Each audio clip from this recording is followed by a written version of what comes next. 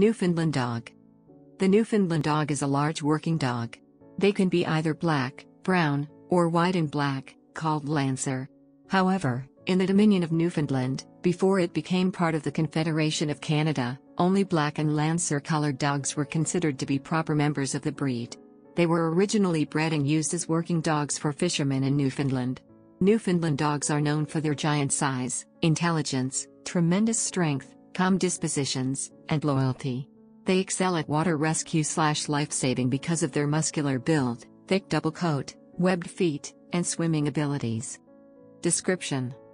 Appearance. The Newfoundlands, Newfs or Newfies, have webbed feet and a water-resistant coat. Males normally weigh 65 to 80 kilograms, 143 to 176 pounds, and females 55 to 65 kilograms, 121 to 143 pounds, placing them in the giant weight range, but some Newfoundland dogs have been known to weigh over 90 kilograms, 200 pounds, and the largest on record weighed 120 kilograms, 260 pounds, and measured over 1.8 meters, 6 feet, from nose to tail, ranking it among the largest of dog breeds. They may grow up to 56 to 76 centimeters, 22 to 30 in, tall at the shoulder. The American Kennel Club, AKC, standard colors of the Newfoundland dogs are black, brown, gray, and white and black, sometimes referred to as Landseer. Other colors are possible but are not considered rare or more valuable. The Kennel Club, KC, permits only black, brown, and white/black. The Canadian Kennel Club, CKC, permits only black and white/black. The Landseer pattern is named after the artist, Sir Edwin Henry Landseer, who featured them in many of his paintings. Fédération Cynologique Internationale, FCI, consider the ECT Landseer, European continental type, to be a separate breed. It is a taller, more narrow white dog with black markings not bred with the Newfoundland. The Newfoundland's extremely large bones give it mass, while its large musculature gives it the power it needs to take on rough ocean waves and powerful tides. These dogs have huge lung capacity for swimming extremely long distances in a thick, oily, and waterproof double coat which protects them from the chill of icy waters. The double coat makes the dog hard to groom, and also causes a lot of shedding to occur. The droopy lips and jowls make the dog drool, especially in high heat. In the water, the dog's massive webbed paws give it maximum propulsion. The swimming stroke is not an ordinary dog paddle. Unlike other dogs, the Newfoundland moves its limbs in a down and out motion, giving more power to every stroke. Temperament. The Newfoundland dog is known for its calm and docile nature and its strength. They are highly loyal and make ideal working dogs. It is for this reason that this breed is known as the gentle giant. International kennel clubs generally describe the breed as having a sweet temper. It typically has a deep bark and is easy to train if started young. They are wonderfully good with children, but small children can get accidentally leaned on and knocked down. Newfoundlands are ideal companions in the world of therapy and are often referred to as the nanny dog. The breed was memorialized in Nana, the beloved guardian dog in J.M. Barrie's Peter Pan. The Newfoundland, in general, is good with other animals, but its size can cause problems if it is not trained. A Newfoundland's good, sweet nature is so important, it is listed in the breed standards of many countries. Dogs exhibiting poor temperament or aggression are disqualified from showing and should never be used to breed. The breed standard in the United States reads that sweetness of temperament is the hallmark of the Newfoundland. This is the most important single characteristic of the breed. Health. There are several health problems associated with Newfoundlands.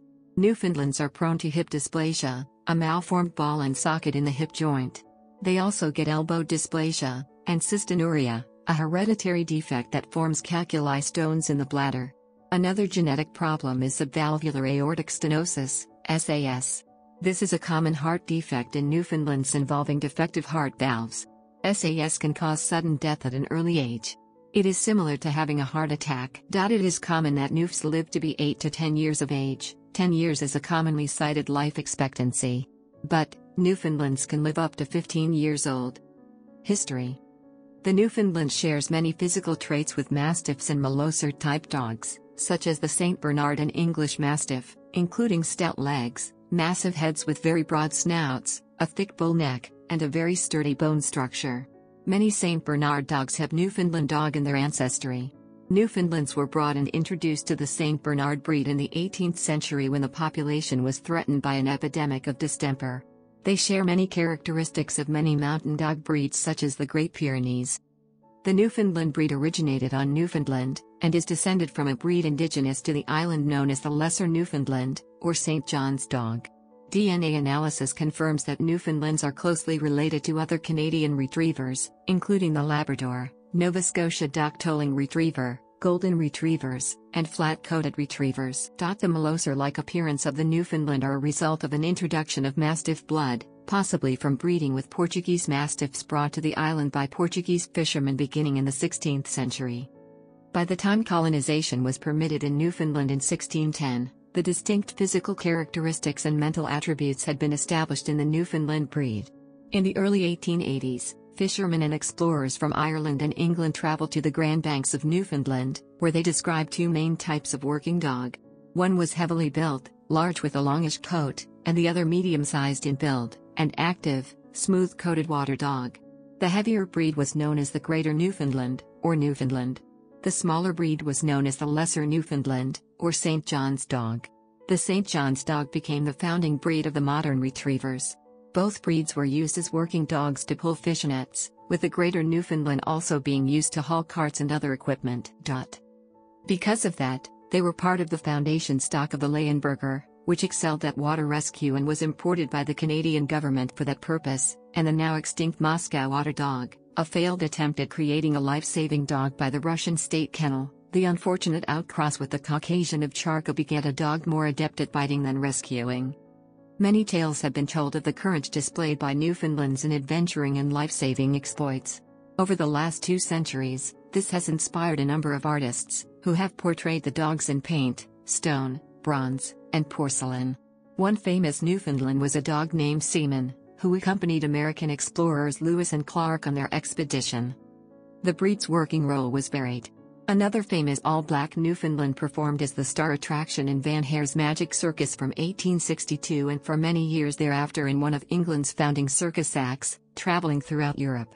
The circus dog was known as the Thousand Guinea Dog Napoleon or Napoleon the Wonder Dog. The circus owner, G. Van Hare, trained other Newfoundland dogs to perform a steeplechase routine with baboons dressed up as jockeys to ride them. Nonetheless, his wizard dog Napoleon was his favorite and held a special position in the Magic Circus. Napoleon would compete at jumping against human rivals, leaping over horses from a springboard, and dancing to music. Napoleon the Wonder Dog became a wildly popular act in London from his debut at the Pavilion Theatre on April 4, 1862, and onward until his untimely death many years later when he slipped and fell during a circus practice session.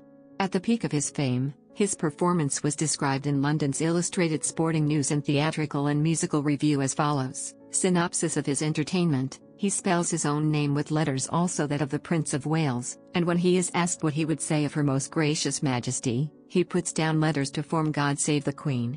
He plays any gentleman a game of cards and performs the celebrated 3-card trick upon which his master backs him at 100 to 1. Also the disappearance, a la Robin. He performs in his circus the same as a trick horse, and Liberté, giving the Spanish trot to music, also leaping over bars, through balloons, with numerous other tricks of a most interesting character. When Napoleon the Wonder Dog died, as a result of a circus accident at the age of 11 years old, his passing was announced in a number of British newspapers, including the Sheffield Daily Telegraph, which mentioned the loss on May 5, 1868, as follows: death of a celebrated 4-footed artiste. Mr. Van Hare's renowned dog, Napoleon, designated the Wizard Dog, died on 24th ult., aged 12 years. He was a noble specimen of the Newfoundland breed, weighing near 200 pounds, for which he took the prize at the first Agricultural Hall Dog Show. Besides his magnificent appearance and symmetry, he was the most extraordinary, sagacious and highly trained animal ever known. He is now being preserved and beautifully mounted by the celebrated naturalist, Mr. Edwin Ward. Era. The breed prospered in the United Kingdom, until 1914 and again in 1939, when its numbers were almost fatally depleted by wartime restrictions. Since the 1950s there has been a steady increase in numbers and popularity, despite the fact that the Newfoundland's great size and fondness for mud and water makes it unsuitable as a pet for many households. William Withering, famous for his book on the use of dropsy published in 1785, lived at Edgbaston Hall, Birmingham between 1786 and 1799. While there, he bred Newfoundland dogs. There is very little else on his experiments with these dogs.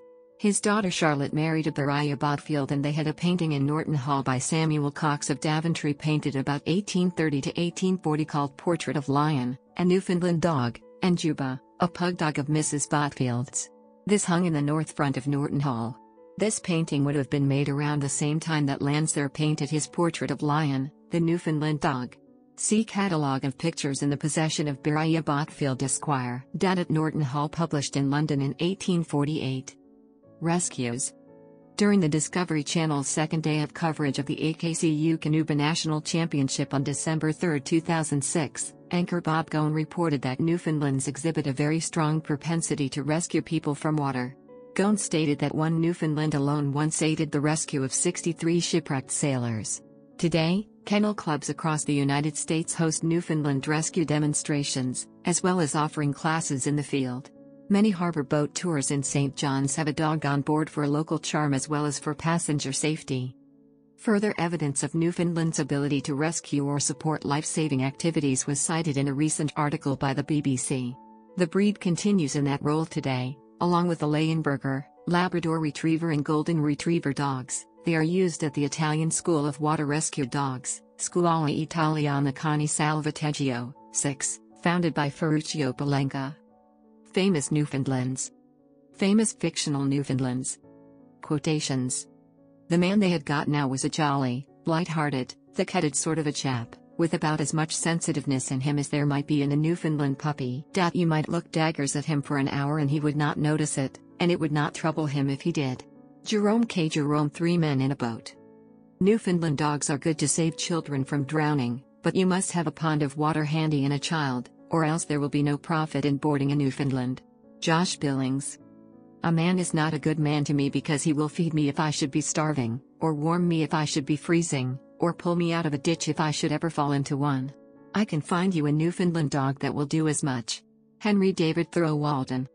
Near this spot are deposited the remains of one who possessed beauty without vanity, strength without insolence, courage without ferocity, and all the virtues of man, without his vices. This praise, which would be unmeaning flattery if inscribed over human ashes, is but a just tribute to the memory of Boatswain, a dog. George Gordon, Lord Byron, Epitaph to a Dog. That boat, Rover by name, which, though now in strange seas, had often pressed the beach of Captain Delano's home, and, brought to its threshold for repairs, had familiarly lain there, as a Newfoundland dog. The sight of that household boat evoked 1,000 trustful associations. Herman Melville Benito Serrano. Your fatuous specialist is now beginning to rebuke second-rate newspapers for using such phrases as to suddenly go and to boldly say. I ask you, sir, to put this man out without interfering with his perfect freedom of choice between to go suddenly and suddenly to go. Set him adrift and try an intelligent Newfoundland dog in his place. George Bernard Shaw, Letter to the Chronicle newspaper, 1892. Gallery paper, 1892. Gallery paper, 18